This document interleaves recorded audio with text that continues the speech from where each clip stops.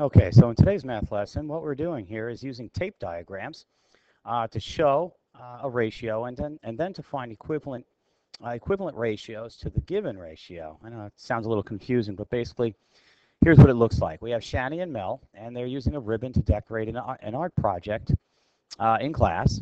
The ratio of the length of Shani's ribbon to that of Mel's ribbon is 7:3. So the tape diagram is going to look like this. We have Shani,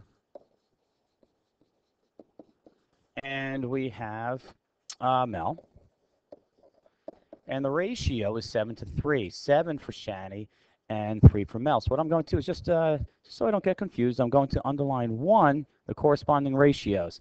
1 underline goes for Shani, and she goes with the 7. And Mel, he gets 2 underlines, and the coordinating value is 3 for that, so that'll get underlined twice as well. Now I'm going to show it as a tape diagram. So Shani, she gets 7 units. It's 1, 2, 3, 4, 5, 6, 7. And Mel gets 3. So for every 3 for Shani, every 7 for Shani, Mel gets 3. So here's my tape diagram of that length.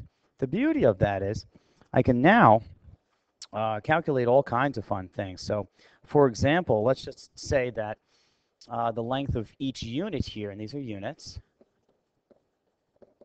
or the value of each unit is 2.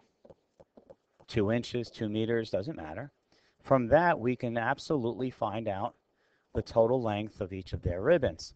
Shani, in this case, would be 2, 4, 6, 8, 10, 12, 14, let's say inches. And for Mel, it would be 2, 4, 6, let's say 6 inches. Okay. Now, we can have some fun. I'm going to use a different color here, but we can have fun another way as well. We can say, for example, I can provide a total. Let me do it that way. I can provide a total. Let's just say that Mel has a total of, or his ribbon length is a total of 24 yards. Okay. From that, we can deduce that because we have 3 units and the total is 24, 24 divided by 3 gives me 8. That means the value of each unit is now 8. Now, from that, we can say that, hey, wait a minute, all of these units are the same size. All right, so the value of each unit is the same size. So if these guys down here are 8, that means they're all 8, even these guys up here.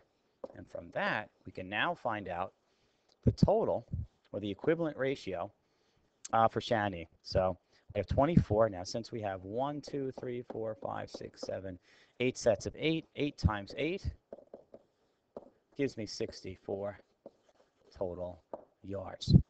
Now, the original ratios are now equivalent. We have a 7:3 ratio, and that's equivalent to my, what did I have before? 14 to 6.